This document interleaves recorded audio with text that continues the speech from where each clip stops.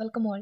നമ്മുടെ അടുത്ത ടോപ്പിക്കാണ് വെർണലൈസേഷൻ. ഓക്കെ, അപ്പോൾ ഈ വെർണലൈസേഷൻ എന്ന് പറയുന്നത് ഒരു പ്രോസസ്സാണ്. അപ്പോൾ ആ പ്രോസസ്സ് എന്താണ്, അതുമായിട്ട് ബന്ധപ്പെട്ടിട്ടുള്ള ആളുകൾ എന്തൊക്കെയാണ്, അതിൻ്റെ സിഗ്നിഫിക്കൻസ് എന്താണ്, അതുപോലെ തന്നെ ഡീവെർണലൈസേഷൻ എന്താണ്, ഇത്രയും കാര്യങ്ങൾ നമുക്കൊന്ന് നോക്കാം. അപ്പോൾ ആദ്യം ഇതുമായി ബന്ധപ്പെട്ടിട്ടുള്ള സയൻറ്റിസ്റ്റ്.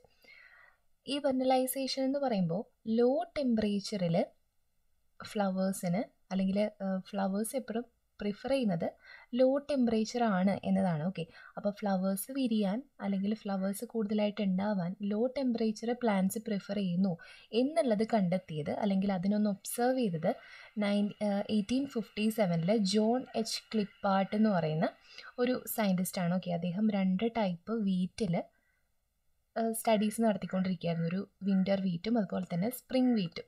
അപ്പോൾ അതിൽ നിന്ന് നടത്തിയ സ്റ്റഡീസിൽ നിന്നാണ് അദ്ദേഹത്തിന് മനസ്സിലായത് ഫ്ലവർ ചെയ്യാൻ, ആ ഒരു പ്ലാന്റ് ഫ്ലവർ ചെയ്യാൻ ലോ ടെമ്പറേച്ചറാണ് പ്ലാന്റ്സ് കൂടുതലായിട്ട് പ്രിഫർ ചെയ്യുന്നതെന്ന്. ഓക്കെ, അപ്പോൾ ജോൺ എച്ച് ക്ലിപ്പാർട്ടാണ് 1857 ഇത് കണ്ടെത്തിയത്. പക്ഷേ ഈ ഒരു ടേം വെർണലൈസേഷൻ എന്ന് പറയുന്ന ഈ ഒരു ടേം ഇൻട്രൊഡ്യൂസ് ചെയ്തത് ലിസൻകോ ആണ് 1938. ഓക്കെ, നമുക്ക് ഈ പ്രോസസ്സിലോട്ടും ഉള്ള കൂടുതൽ കാര്യങ്ങളിലോട്ട് കടക്കുമ്പോൾ വെർണലൈസേഷൻ is the low temperature treatment or called treatment. വെർണലൈസേഷൻ്റെ വേറൊരു പേരാണ് കോൾഡ് ട്രീറ്റ്മെൻറ്റ്. ഓക്കെ, ഇതെന്താ ചെയ്യുന്നതെന്ന് വെച്ചിട്ടുണ്ടെങ്കിൽ ഒന്നെങ്കിൽ സീഡ്ലിങ്സിനെ അല്ലെങ്കിൽ ജെർമിനേറ്റ് ചെയ്യുന്ന സീഡുകളെ ലോ ടെമ്പറേച്ചറിൽ ട്രീറ്റ് ചെയ്യുകയാണ് ചെയ്യുന്നത്. ഓക്കെ, അതായത് ഒന്നെങ്കിൽ ഇങ്ങനെ ജെർമിനേറ്റ് ചെയ്തുകൊണ്ടിരിക്കുന്ന വിത്തുകൾ അല്ലെങ്കിൽ ചെറിയ ചെടികൾ, ഓക്കെ കുഞ്ഞു ചെടികളൊക്കെ ഇല്ലേ വിരിഞ്ഞ് വന്നിട്ടുള്ള സീഡ്ലിങ്സ്, അതുകളെ എന്ത് ചെയ്യും, ലോ ടെമ്പറേച്ചറിൽ ട്രീറ്റ് ചെയ്യും.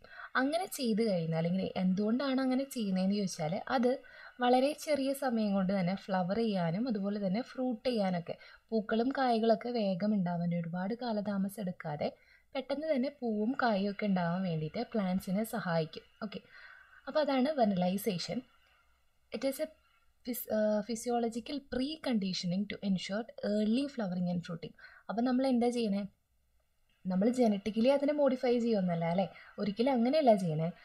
ഓൾറെഡി ജനറ്റിക്കലി മോഡിഫൈ ചെയ്യണമെങ്കിൽ നമുക്കത് വിത്താവുന്നേക്കാട്ടും മുന്നേ ചെയ്യേണ്ടി വരും അല്ലേ. പക്ഷെ ഇവിടെ ചെയ്യുന്നത് വിരിയുന്ന, അതായത് നമ്മുടെ വിത്ത് മുളച്ച് വരുന്ന ആ ഒരു പ്ലാന്റിനെ അല്ലെങ്കിൽ ജെർമിനേറ്റ് ചെയ്യുന്ന ആ ഒരു സീഡിനെ പ്രീ കണ്ടീഷനിങ് ചെയ്യാണ്.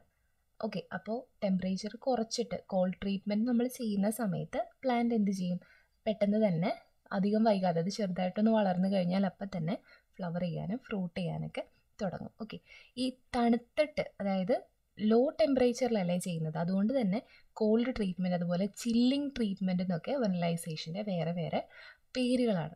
Okay, many plants including winter serials will not flowering unless they are subjected to chilling early in their life. എന്താണ് ഈ വിൻ്റർ സീഡ്ലിങ്സ് ഒക്കെ, വിൻ്ററിൽ ഉണ്ടാവുന്ന സീരിയൽസ് മില്ലറ്റ്സ് ഒക്കെ നമ്മൾ പഠിച്ചിട്ടുണ്ടല്ലേ, ധാന്യമണികളാണ്. അപ്പോൾ അതുകളൊക്കെ വിൻ്റർ സീസണിൽ ഉണ്ടാവുന്ന സീരിയൽസൊക്കെ നമ്മൾ ഈ ഒരു കോൾഡ് ട്രീറ്റ്മെൻറ്റ് അല്ലെങ്കിൽ ഈ ഒരു വെർണലൈസേഷന് വിധേയമാക്കിയില്ല എന്നുണ്ടെങ്കിൽ അതിനെ ഫ്ലവർ ചെയ്യാനൊക്കെ ഭയങ്കര ബുദ്ധിമുട്ടായിരിക്കും. ഓക്കെ, അപ്പോൾ അത്രയും പ്രൊഡക്ഷൻ കുറയും, കുറച്ചുകൂടി കാലം നമ്മൾ ആ ഒരു പ്ലാന്റ് നോക്കേണ്ടി വരും.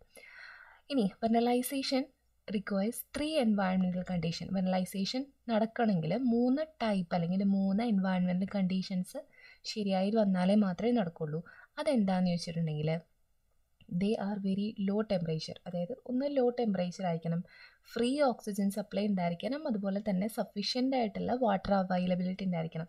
അപ്പോൾ നന്നായിട്ട് വെള്ളം വേണം, ഓക്സിജൻ സപ്ലൈ ഉണ്ടായിരിക്കണം, അതേപോലെ തന്നെ ലോ ടെമ്പറേച്ചർ ആയിരിക്കണം. ഓക്കെ, ഇതൊക്കെയാണ് നടക്കാനുള്ള വെർണലൈസേഷൻ നടക്കുന്ന കാര്യങ്ങൾ. എൻവയൺമെൻറ്റൽ ഇത്തരത്തിലുള്ള ഒരു എൻവയൺമെൻറ്റിലാണ് വെർണലൈസേഷൻ ചെയ്യാറുള്ളത്. So വെർണലൈസേഷൻ is not possible with dry seeds and also in the absence of water and oxygen. അപ്പോൾ എന്താണ് വെർണലൈസേഷൻ നമുക്ക് നടത്തണമെങ്കിൽ ടെമ്പറേച്ചർ കുറവായിരിക്കണം, ഓക്സിജൻ വേണം, വാട്ടർ വേണം. അപ്പോൾ ഡ്രൈ ആയിട്ടുള്ള സീഡുകൾ അതുപോലെ വാട്ടറിൻ്റെയും ഓക്സിജൻ്റെ എമൗണ്ട് ഒക്കെ കുറവാണെങ്കിൽ വെർണലൈസേഷൻ നടക്കില്ല.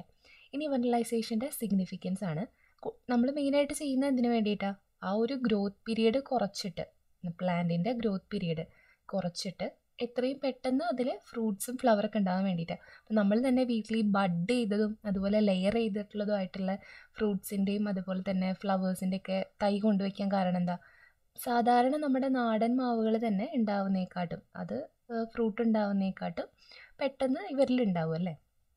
അപ്പോൾ അത് തന്നെയാണ് ഇതിൻ്റെ ഒരു ലക്ഷ്യം എന്ന് പറഞ്ഞാൽ it ഷോർട്ടേൺസ് the period of vegetative growth. പെട്ടെന്ന് തന്നെ അത് എന്താണ് റീപ്രൊഡക്റ്റീവ് സ്റ്റേറ്റിലോട്ട് കടക്കും.